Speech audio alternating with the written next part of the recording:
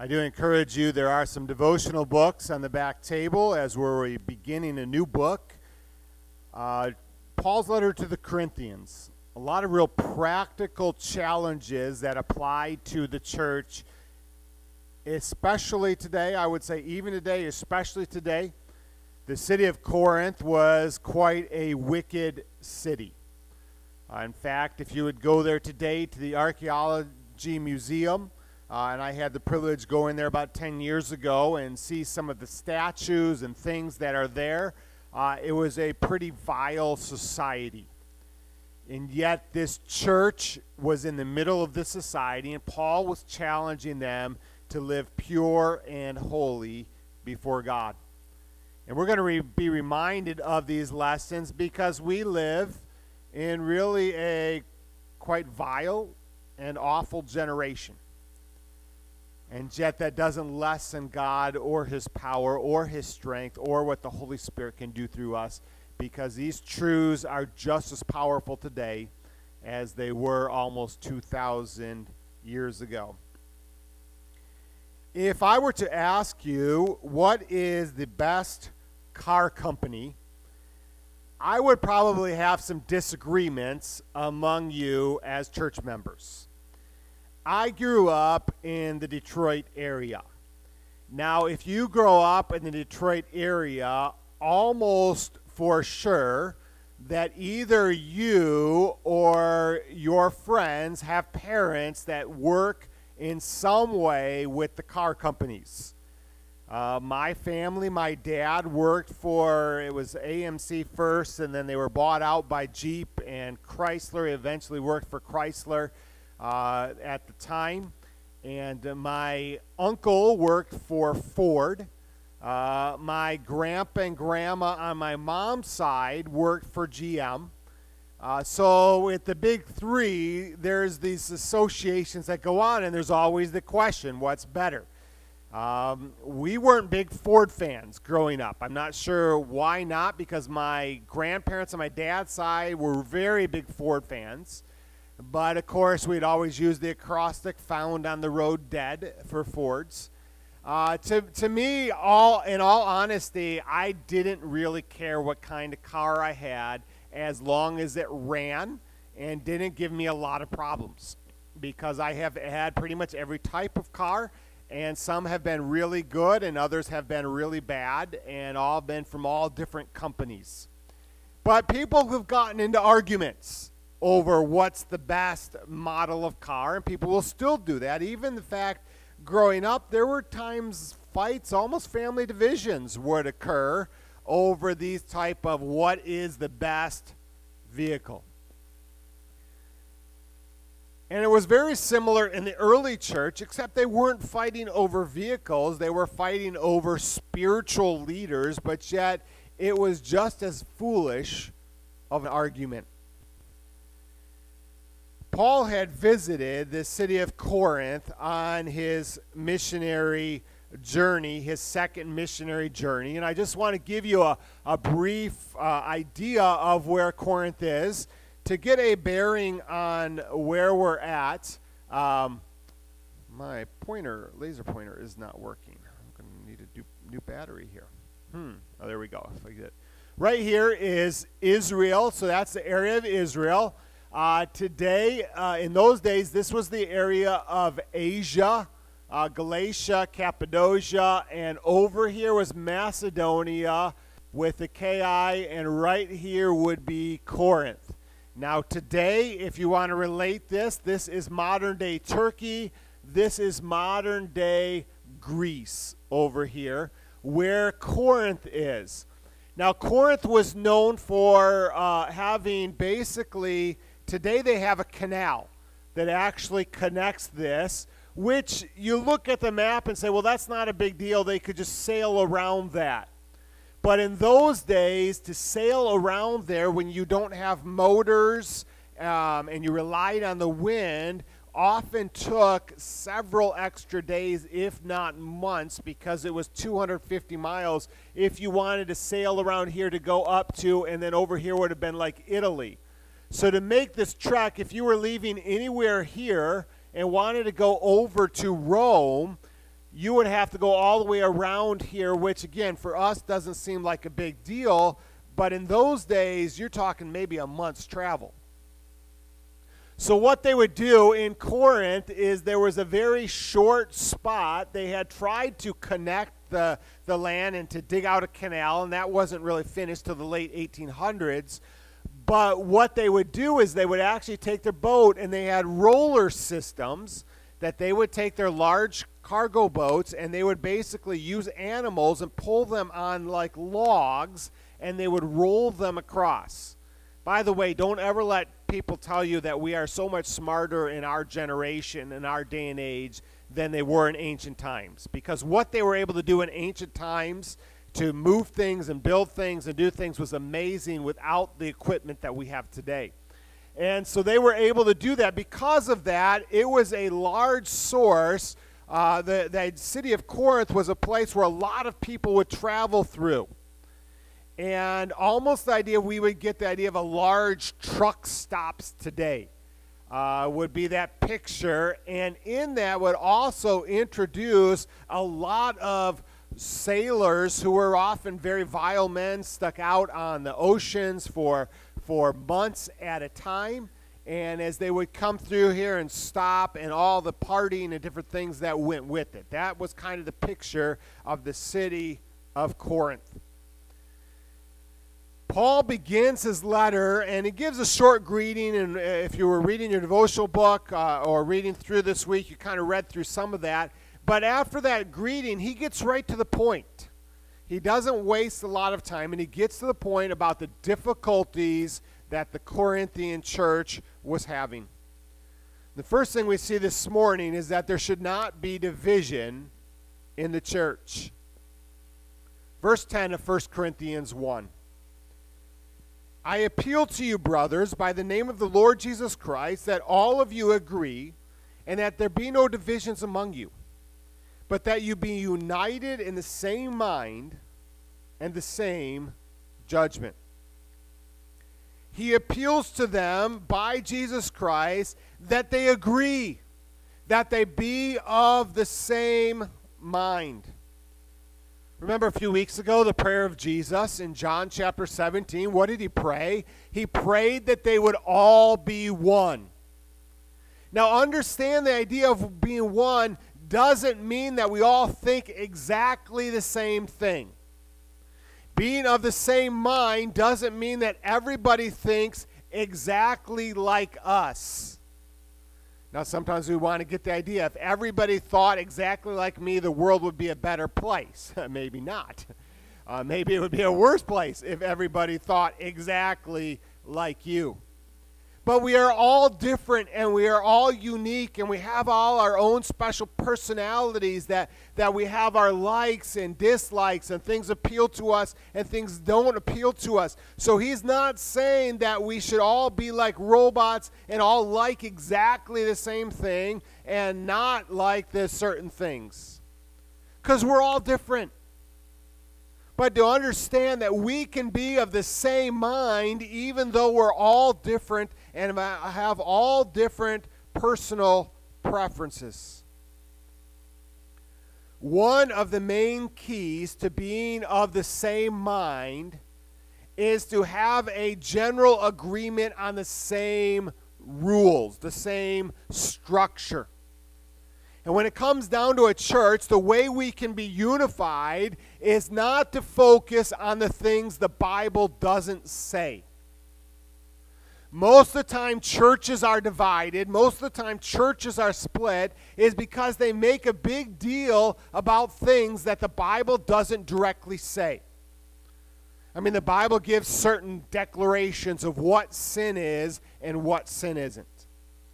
I mean, certain things he talks about, the idea of lying and fornication, and some of these other things are clearly sin before God, and we shouldn't have a part of them. But there are other things that are not directly mentioned in Scripture and really sometimes not even referred to, and those are the things often that cause the most arguments and fighting, and often it is caused over personal preference. It is the idea of splitting because you like Ford and I like Chevy, so we just can't get along together. Now, that's maybe what the world does, but as believers, it doesn't matter to me if you like Ford or Chevy or GM. I've had all of them. In fact, right now I have a Toyota, I have a Saturn, I have a GM, and we have a Chrysler. You know, we have all types of different things. It doesn't matter to me.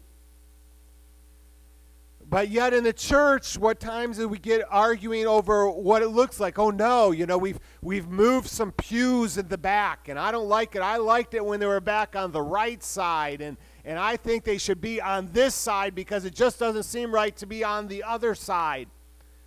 And there's little things like that, and it sounds kind of foolish, but things like that churches and people split over and argue and blow up and get into big arguments, and the Bible doesn't address it.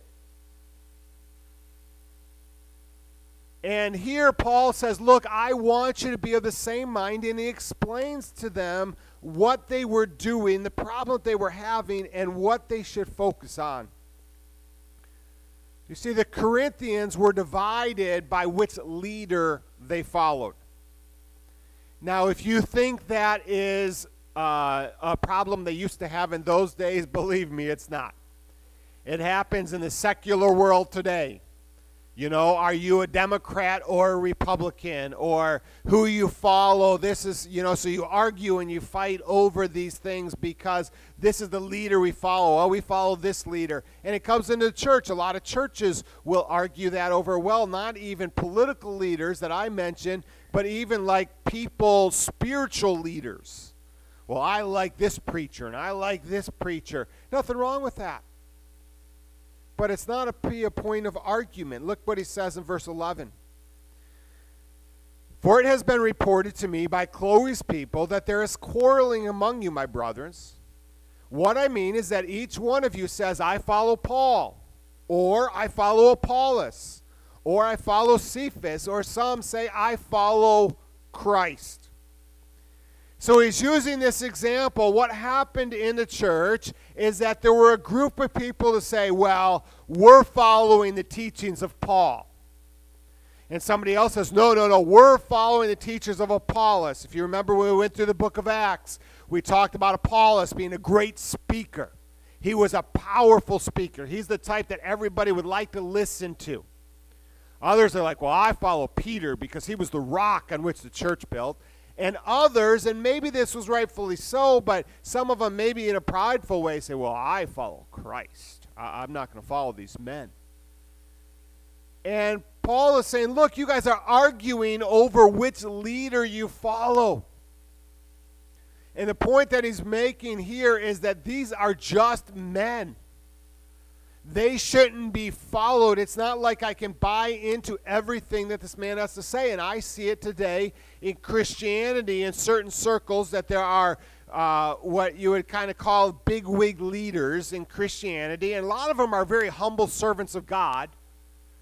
But yet what happens is a group really likes this person and how they speak, and they jump on the bandwagon. Basically, anything that this pastor or preacher says to them is more important than anything else any other pastor or preacher says. And it's easy for us to people worship. I mean, we see this in our society today. When a sports leader stands up and says some political statement that it makes headline news. You know, LeBron James says that this is what the government should do. So everybody thinks, oh, because he's a great basketball player and 8 foot or 7 foot tall, we should listen to the guy.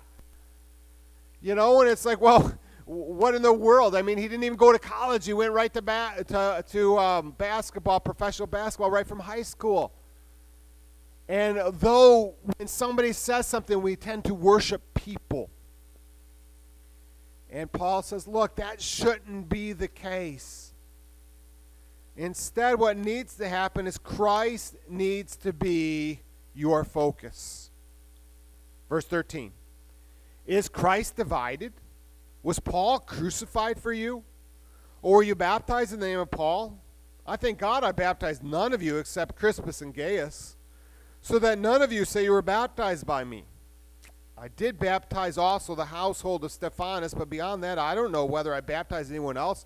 Paul says it doesn't matter if you followed me, came to Christ because of me, or because of Apollos, or because of Cephas, because of Peter. That doesn't matter. Why? Verse 17, for Christ did not send me to baptize, but to preach the gospel, not with eloquent words of wisdom, lest the cross of Christ be emptied of its power. He said it is the power of the gospel. It is the power of the word of God. It's not about what leader or how a leader has to say it, because in reality, I could have 6 different speakers come up, and they could all share something, and probably every one of you would say, oh, that person spoke to me. And it wasn't that person. God simply used the Holy Spirit through that person's personality, and it really touched you. Funny example even this week. My wife watched one of the chapel messages. They had a speaker at Cedarville University where my son goes. And my wife watched one of the chapel messages, and she thought this was such a good message. So she texted my son. She said, did you like that chapel message? I thought it was really just great. And my son responds, too emotional for me. And that's all he says. My wife thought it was just the greatest thing in the world. And my son's like, it was just seemed to be all emotion. And as she watched that, they watched the same speaker. And my wife and my son responded 2 complete different ways. Now, ultimately, the point is, it's the Word of God that changes people, but yet God uses different people that can touch us and reach us in different ways. And Paul says, look, it's not about me. I'm just sharing. Apollos is sharing. Peter's sharing. We're sharing about Christ. When I was in high school, one of our teachers took us to Coney Island down in Detroit. And you go to this Coney Island, and there's 2 Coney Islands next to each other. And as you go to this Coney Island, what they would do is they would fight for you to be their customer.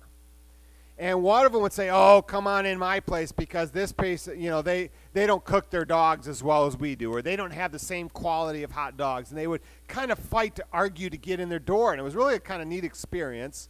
So we picked one of the restaurants, and afterwards my teacher said, do you realize that both of these restaurants are owned by the same owner? And he says they have all the exact same items in the restaurant.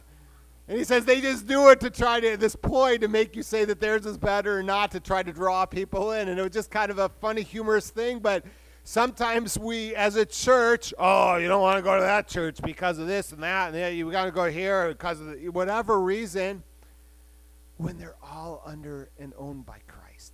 Now, I am not saying that every church is preaching the gospel. Scripture makes it very clear that there are false teachers, and there are abounding in this area false teachers who don't teach the true gospel.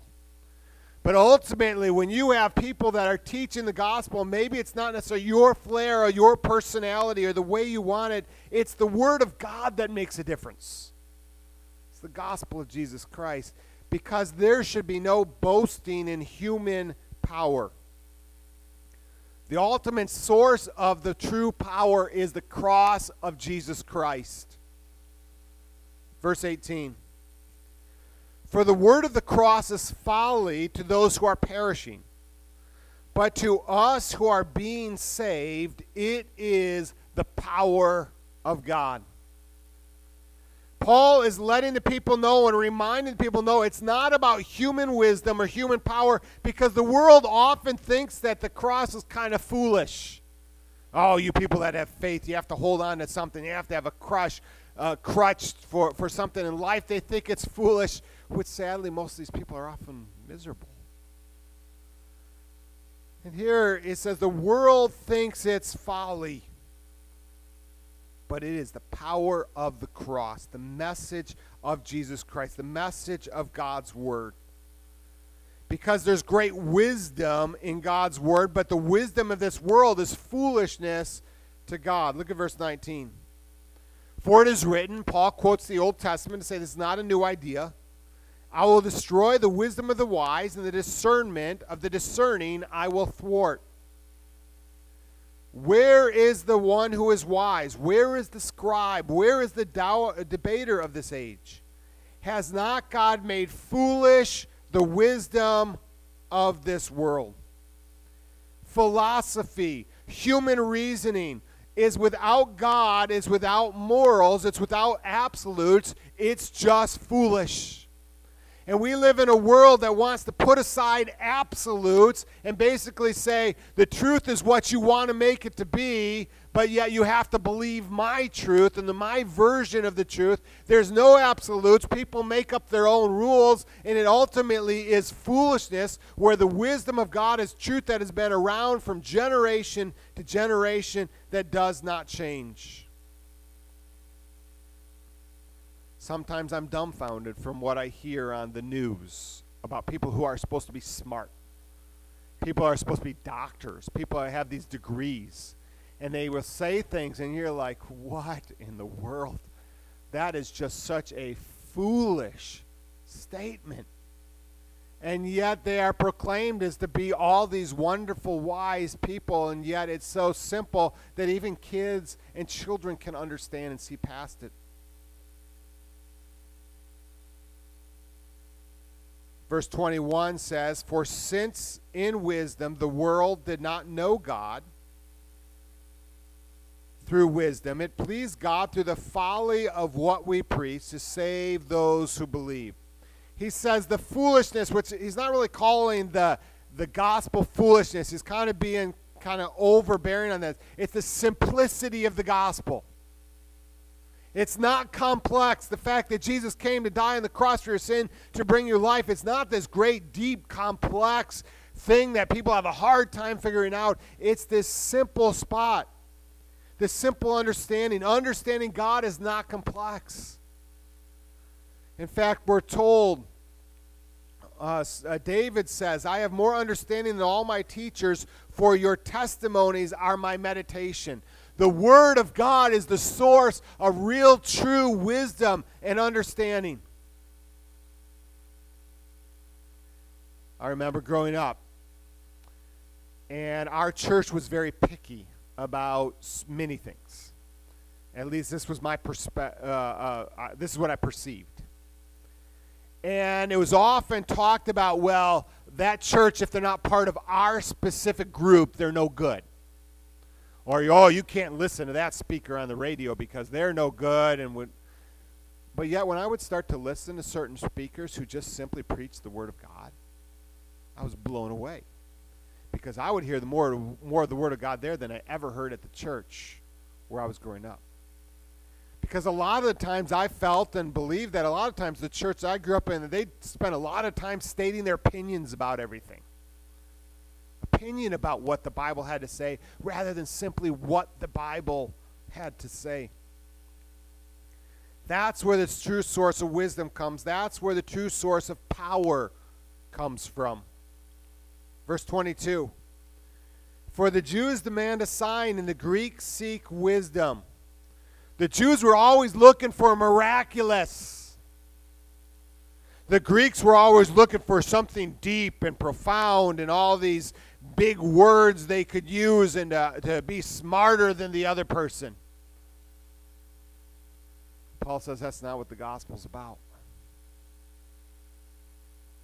He says, verse 23, but we preach Christ crucified, a stumbling block to the Jews and folly to the Gentiles.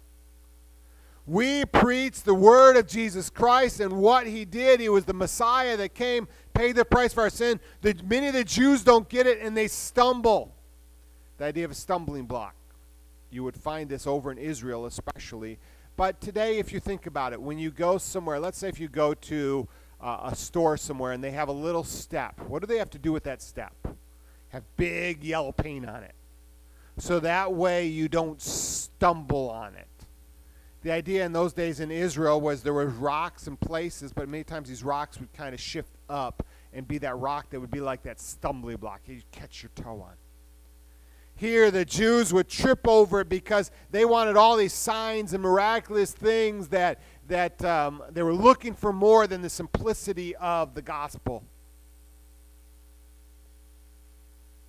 The Greeks were looking for all these advanced, different philosophies that just people kind of outthink themselves. We have that today, where people try to outthink themselves, and they basically become foolish because they try to put all these thoughts, and it doesn't make sense. Verse 24, but to those who are called, both Jews and Greek, Christ, the power of God and the wisdom of God, for the foolishness of God is wiser than men, the weakness of God is stronger than men. If God had a foolish spot, if God had a weak spot, it would still be greater than men. Ultimately, what God wants is God wants us to boast in him. Verse 26, for consider your calling, brothers. Not many of you are wise according to the worldly standards.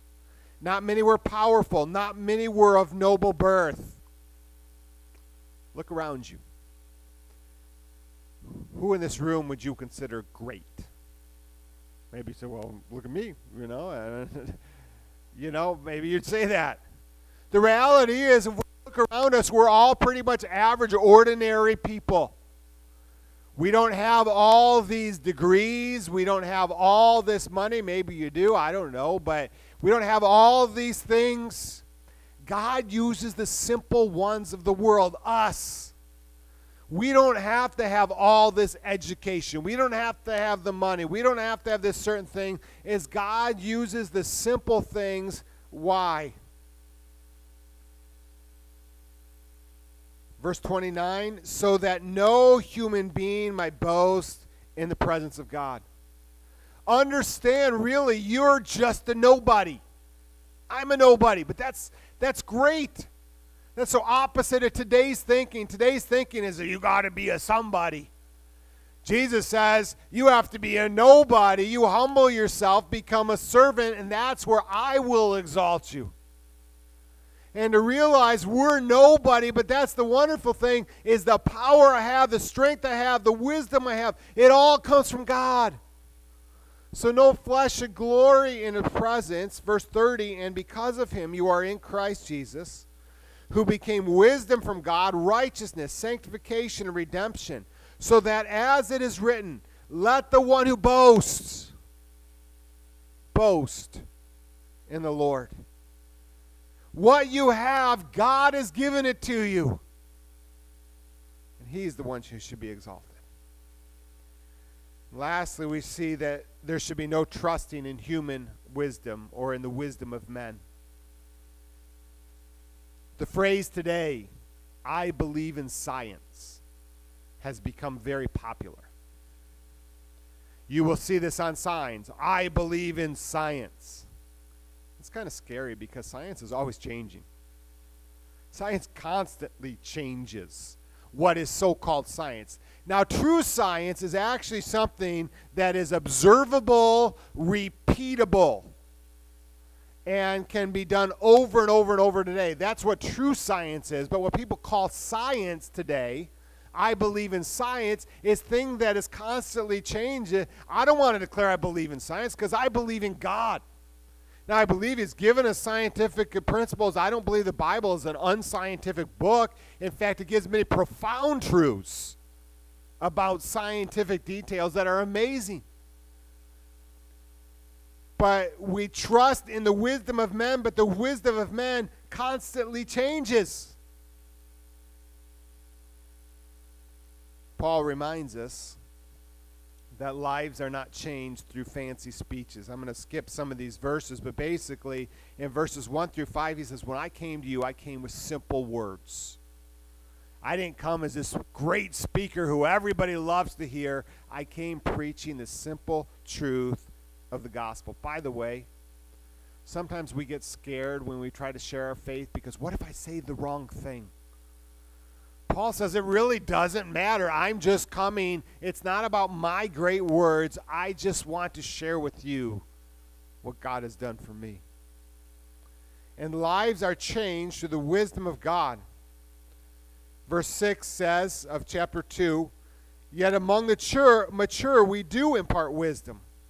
although it's not a wisdom of this age, that the rulers of this age who are doomed to pass away. What he says is the Bible, it's not that the Bible is not profound or deep or just all made for simpletons who will never understand it. No. What he's saying is it is God who reveals the truth. The words of God are deep, and yet at the same time they're understandable, not by our power, but by the Holy Spirit that comes and works in us. And that's where we see that the wisdom of God is revealed through the Holy Spirit. Verse 10, these things God has revealed to us through the Spirit. For the Spirit searches everything, even the depths of God. Who knows the person's thought except the spirit of the person which is in him? So also no one can comprehend the thoughts of God except the Spirit of God. Unbelievers don't have this. Verse 14, the natural person does not accept the things of the Spirit, for they are folly to him. Unbelievers can't understand what we understand because we have the Holy Spirit. It's not because of us that we can understand it. It is because the power working in us. And we ultimately have the ability to have the mind of Christ. Look at verse 15. The spiritual person judges all things, but in himself to be judged by no one. For who has understood the mind of the Lord is to instruct him. But we have the mind of Christ. We have the ability to know what God wants, not in and of ourselves, through the Holy Spirit revealing through God's Word. In conclusion, I want you to ask yourself these questions. First, are you helping divide or unite the church? Now understand, there are things that I wish the Bible said. There are certain things, I'll be honest with you. I wish the Bible declared that nose rings, especially the big nose rings that stick out like a hoop, I wish God said that was sin. Because to me, I think they look nasty. But you know, there's some people who really like them. Some people who think they look great. Now, I wish the Bible said that. Now, please don't understand. If you really want to get one, the Bible doesn't say it. Just because my opinion, that's my opinion, because some people love them.